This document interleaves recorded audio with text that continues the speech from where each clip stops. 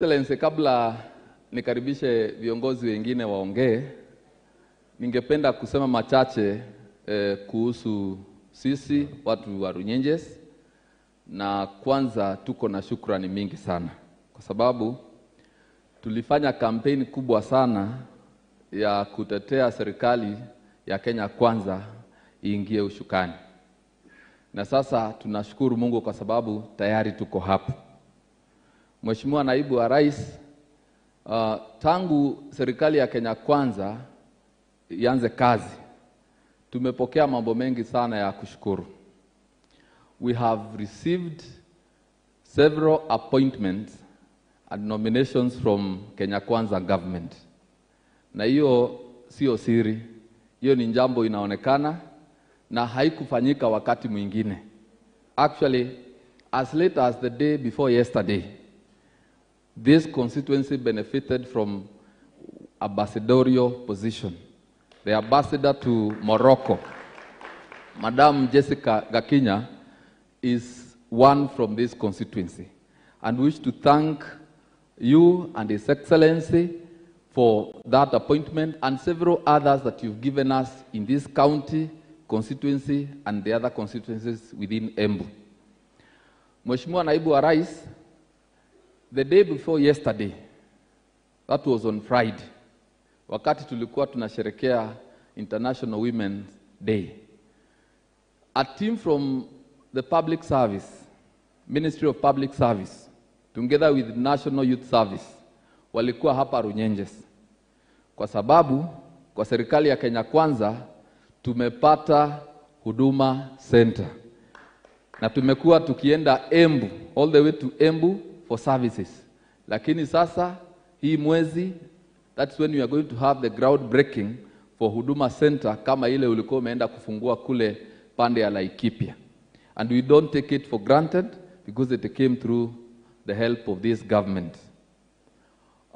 Mheshimiwa Naibu wa Rais, pia hapa Runyenjes tumepata 800 million ya kupanua ile kiwanda ya maziwa. What we have at Runyenjes is a cooling plant. But now the government of Kenya, the Kenya Kwanza government, has given us 800 million so that that plant can be expanded to become a processing plant. Kwa hivyo ile maziwa imekuwa ikipelekwa kule Dandora kufanyiwa packaging. Sasa maziwa ya Meru, maziwa ya Kirinyaga na ya Embu yote itakuwa inaletwa hapa Runyenjes, na hii town yetu ya Runyenjes itakuwa town ya kugrow haraka sana kwa sababu ya hiyo ufadhili. Mheshimiwa Naibu wa Rais, wakati wa campaign, mimi na Her Excellency Governor tulifanya mpango ambao ulifaulu. Na unajua tulikuwa tumesukumwa sana. Tukafanya mpango ya kuleta His Excellency William Ruto hapa Kigumo.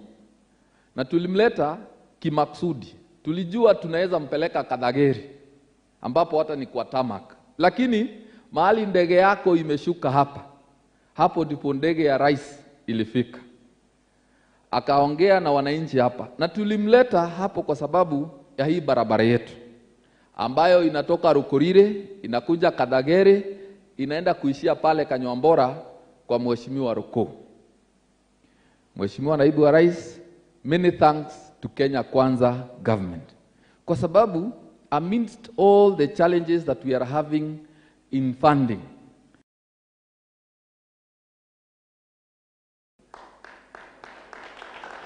na tayari, the first phase of this road has been tendered for. Na ikapewa contractor ambaye anaitwa Paradigm Contractors, ambaye alikuwa amekuja jana kutafuta mahali kwa kuweka site. Lakini tuko na changamoto kidogo. Ile pesa ambayo imepatikana ya phase 1 inatengeneza tu kilomita 8 za kwanza. Na barabara ni ya kilomita 28. Kwa hivyo bado tuko na kilomita 20. Lakini wakati tulifika pale kwa serikali na kwa makumbi ya serikali, kwa granary, nataka niseme tulitumia sheria moja ya afisi. Unajua hata kule kwa msitu kuna sheria ya afisi. Na sheria ya afisi kwa Kiembu inasema kioneku gitiekagirwa na yombokaga na kiria. Sasa tulienda pale tukapata funding ya kilomita 8.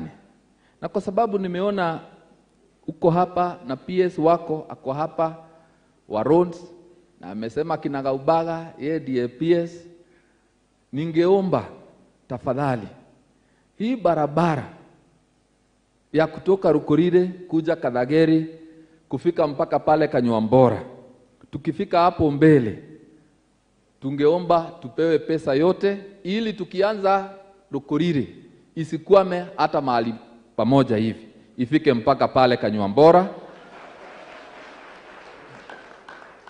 Na mimi na Mheshimiwa Mbarire ni vizuri nikwambie, kwa sababu wewe ni the truth man, hii barabara ndio ilifanya hata tupate kura mingi sana, kwa sababu tulisema tukiingia na wewe na rais lazima itafanya.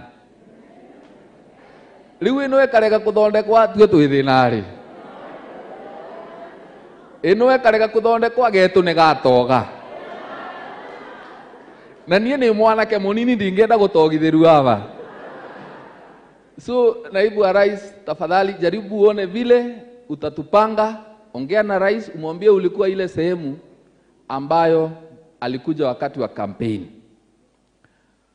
Mheshimiwa naibu wa rais, kuna matatizo kidogo ambayo ningependa nitangaze. Unajua wewe na kujua wewe unapenda ukweli, na mtu ambaye ni rafiki yako ni mtu ya kuongea ukweli. Pesa ya kahawa inaonekana kwa TV na kwa magazeti, lakini haijafika kwa mfuko ya mkulima. Inasemekana kuna pesa, lakini hiyo pesa kuna mahali imekwama. Na unajua utamu wa kazi ni pesa. Wakulima wamefanya kazi kwa bidii sana, lakini iko shida, hiyo pesa bado haijafika. Na ningependa, kwa sababu wewe ni tumeona ukipigana na makatels huko juu, ningekuomba pia hapa chini ufuatilie ujue ni nini iko shida hapa, ndio pesa ambayo mkulima anafaa kupata apate kwa haraka. Kwa sababu naibu wa rais, tunaenda msimu ya 3 sasa. You can imagine from from April last year tukakuwa na season ambayo kwa kawaida tunaita second, tukakuja ingine, na sasa tuko ya 3 tunaanza hii mwezi. Na kutoka hiyo wakati wakulima hapa hawajapata pesa. Tulifikiria tutapata wakati wa Christmas, hatukupata. Tukafikiria mwaka mpya tutapata, hatukupata. Tukafikiria sasa ni mwezi ya 2 ya 3, bado hatujapata. Kwa hivyo fuatilia wakulima wetu wapate pesa, na itakuwa shangwe na nderemo watu wetu wakipata pesa mahali hapa. Mheshimiwa naibu wa rais, nataka nikushukuru kwa sababu ya huyu PS wako. Siku moja last month nilikupigia simu nikakwambia hapa Runyenjes niko na matatizo sana kwa sababu ya stima.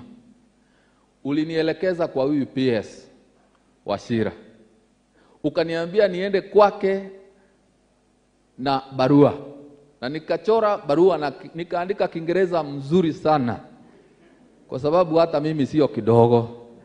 Wanani eteko ninyi karatugo. Nikaenda kwake, nikamngoja, akafika, akapokea barua na akanielekeza mahali kwingine, na akaniambia atafuatilia mpaka wale watu ambao wako kwa giza katika hii constituency ya Runyenjes waingie kwa mwangaza. Tumepambana kidogo lakini hatujakamilisha. Kwa hivyo tusaidie na tutashukuru sana.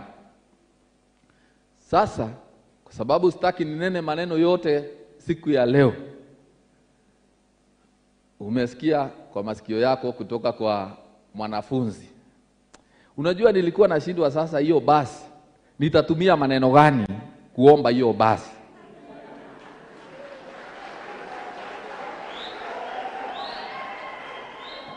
Na akenga ino no aririkana mavoya makwa na no asokia mavoya makwa instantly. Sasa mimi nataka kukuomba naibu wa rais, hiyo basi au wasichana wa Ciamba wameomba, tafadhali na kuomba enda uongee na rais, ya mfanye jambo tupate hiyo basi, na hiyo basi ikikuja uandamane nayo. Hiyo wakati najua hata barabara itakuwa imeshaanza kutengenezwa, kwa hivyo haitakwama pahali, itakuja direct mpaka shule ya Ciamba. Na nikimalizia hii shule ya primary, hapo ndipo PS alisomea. Hatutaomba basi kwa hiyo shule. Sio vizuri tupewe basi zote, anasio wengine anduka adhigo. Lakini hii shule tukipata hela za kufanya facelifting, ikuwe shule inang'ara, kae shule kama ambayo PS alisomea, itakuwa mzuri. Kwa hivyo kumbuka hiyo ya secondary na basi hii, tafuta pesa huko kwa serikali, na tutashukuru sana tukipata hiyo pesa